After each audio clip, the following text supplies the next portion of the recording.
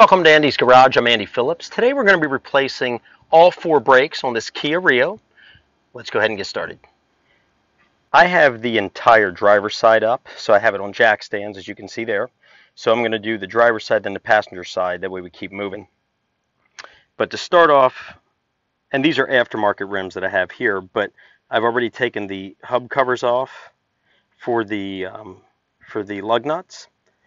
And those are actually 19mm lug nuts on here. So I'm going to remove those on these 2 tires, and then we'll be back to take a look inside, and then I'll show you what's needed to complete this, and we'll get moving with it.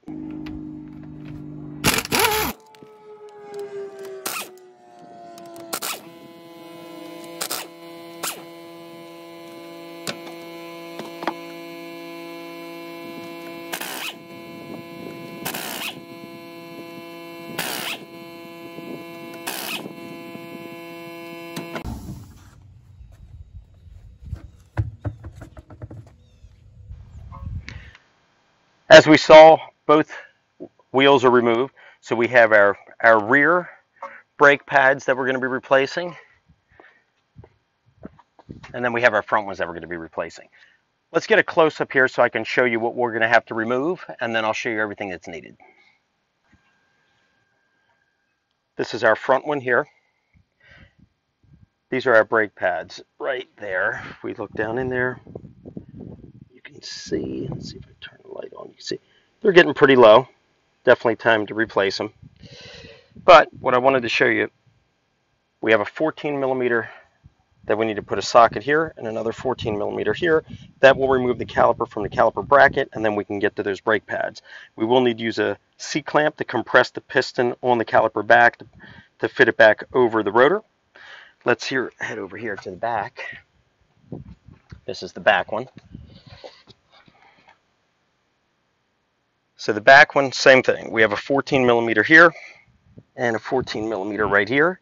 Same thing, this is our caliper mounted to the bracket, and these are our brake shoes here. Let's take a look at those.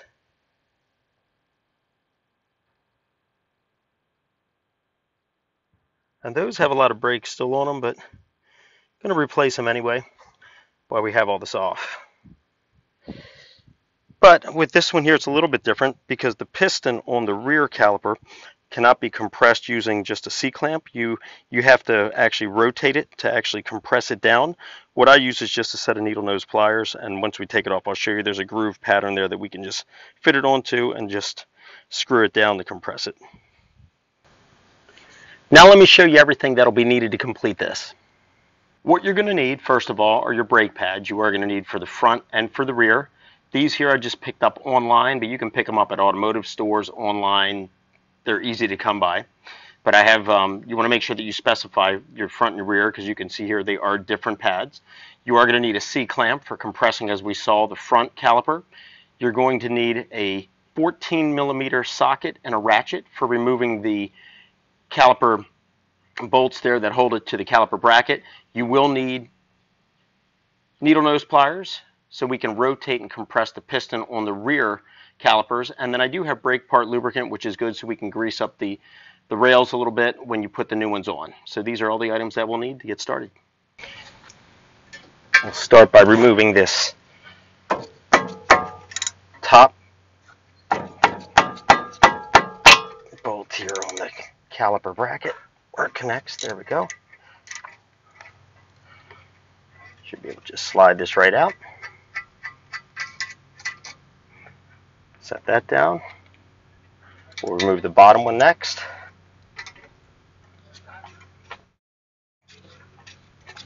These can be a little bit tight. Now we can do that by hand.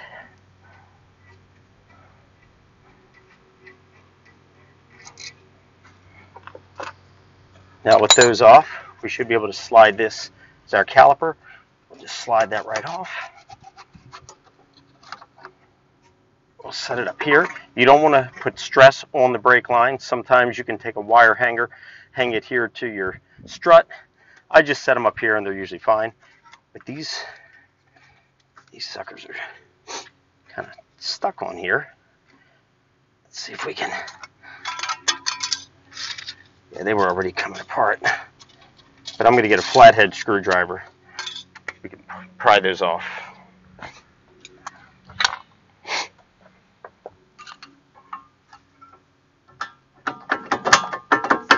There we go. Oh, they're pretty worn down. We'll get a close-up of them. Let's get this one off here. Inner one's not too bad, but the outer one was bad. Here's a comparison. Obviously, this is what came off. You can see all the way down it is. This is the new one. And then on this one here, that was the inside pad. This is the outer. Look at that. Almost down to the metal. That's how it should look. So let's put these on so we can head off and start the back ones. First thing I'm going to do is slide the new brake shoes in. We'll put a little bit of lubricant right here.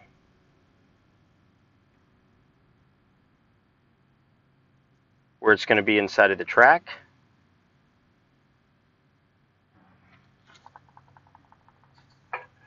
Slide it in like this.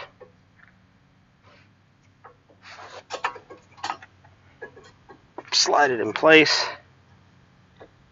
Put it in like that. There we go.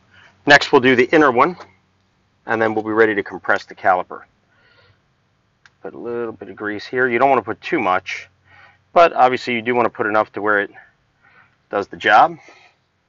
So now with that in, we can work it in here,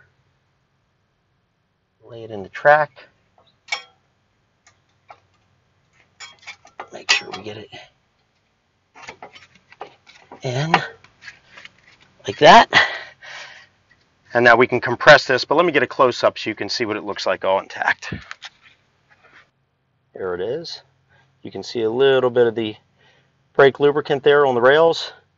You can clean the rails if there's a lot of junk and debris and rust. Use maybe a wire bristle, scrape that out real good. But you can see how it is now. And these rotors are probably, well, they have some surface rust, but not too bad, but that'll be for another project. But let's get this caliper back on so we can move on to the back. So we'll bring this around, and I'm going to move the camera so you can see what I'm going to be doing. So what I'll do, I'll take one of the old brake pads, lay it in here so we're not grabbing that, and we have something for the C-clamp to hold on to. We'll take our C-clamp here, see if you can see it.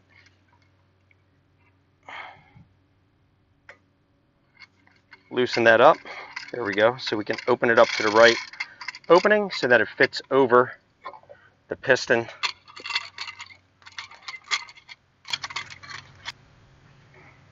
Put it right here.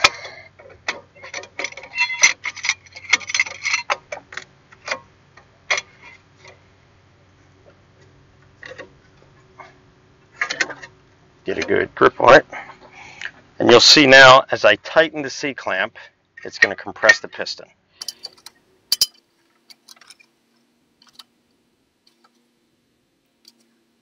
You can see it going down. Take it all the way down.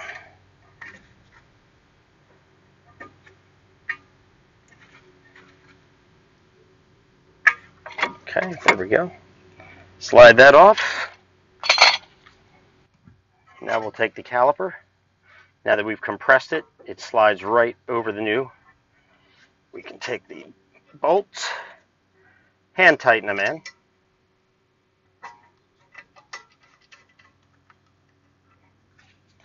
Get the one here on the bottom, hand tighten that one in.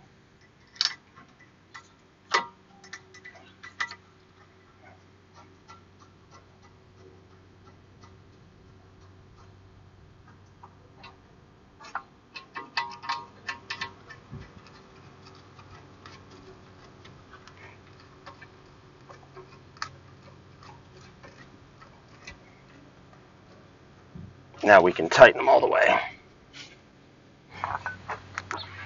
Now to tighten these bolts, we're going to be using obviously our 14mm socket here on the bolt itself. But you do have this inner piece right here. which is actually a 17 millimeter. Sometimes that will rotate, so if that's the case, you will need to grab a 17 millimeter wrench to hold it still while you tighten it. There we go. Do the lower one.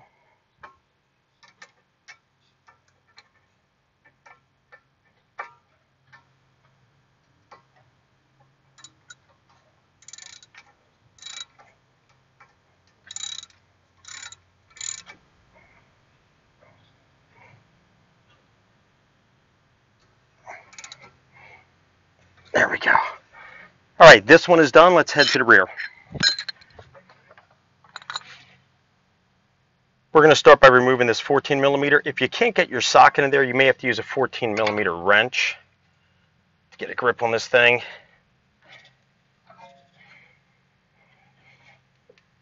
There we go.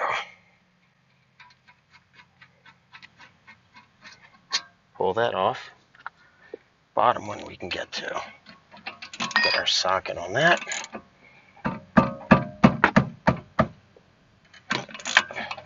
Okay.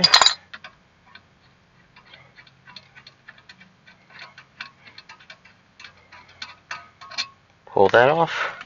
Next, we're going to grab this caliper, but this is your emergency brake mechanism right here. So you want to make sure that your emergency brake is not engaged. Otherwise, you're not going to get it off. So now that'll slide right off. We'll set it up here, out of the way, so we can check these. Now, these actually have a lot of life still on them. Right here. Brakes are still good, but we're going to be swapping them out for this video. So let's get the new ones, and we'll put those on. And we'll also grease up the rails on this as well. Here's our comparison. You can see the new ones. That's what came off. There's a ton of life still on these brakes, but like I mentioned, we're doing other stuff on this vehicle. So for this video, I was just doing all the brakes while I was at it, but normally these brakes are still good because you can see that. They've only gone down maybe a 1/16 of an inch, if that. But let's put the new ones on. And put a little bit of some brake grease here on the ends, like we did on the other one. Put some here.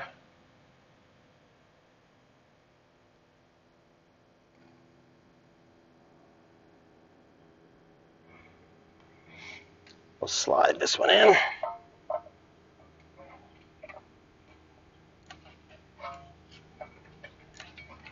There we go.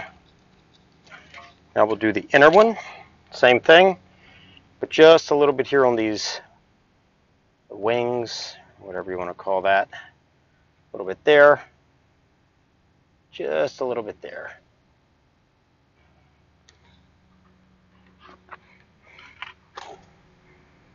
And that can be slid in here. There we go. Let me get a close-up. There's the inner one. You can see that. Here's the outer one.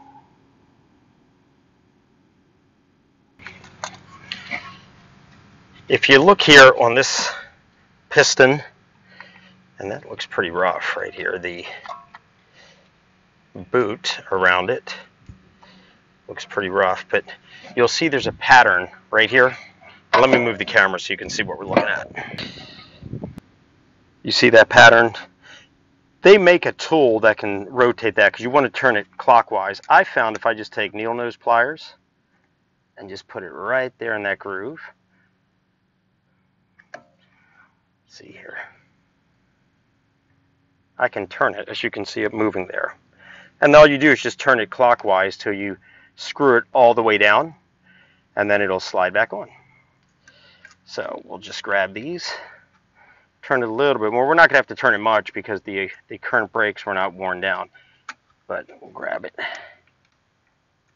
like that.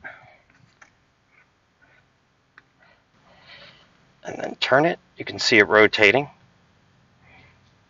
There we go. And that might actually be enough right there. Let's see if we can slide it on.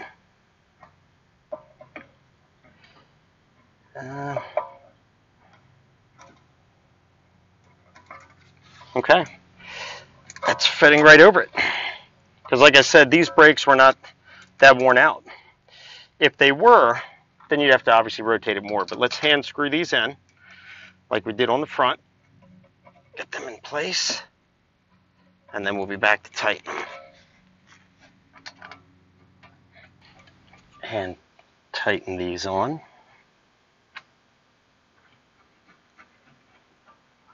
Top and bottom.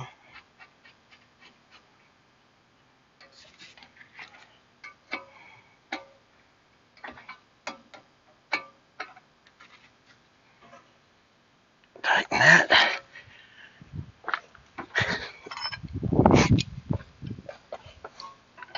We'll take our 17 millimeter if needed, just to hold it secure. There we go. That one's good. And now we'll do the bottom one. Hold that steady. Let's see here. I don't think that's all the way. There we go. It still had some slack on it. Tighten that. There we go. Okay, we're good. Okay, that's on. Okay, all the brakes are done, front and rear. I'm going to put the tires back on this side, then we'll do the next side. Now, I'm not going to show the next side in this video because it's the same thing. So let's get the tires back on here and we'll wrap this up.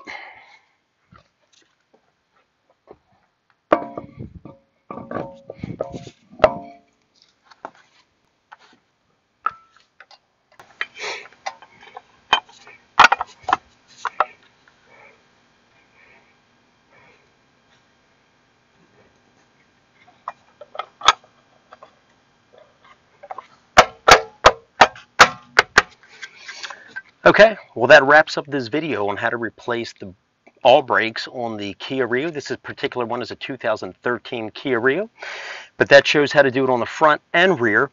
I will have a lot of links to other videos I've done on this vehicle down in the description if you want to see more things on how-tos for this. But that wraps up this video. I hope it was informative for you. Hope it helped you out with any projects you're working on with your Kia Rio with the brakes. Please send me any questions and comments. I would love to hear from you. And as always, I appreciate all the support. Please like the video, subscribe to this channel, and I'll see you next time.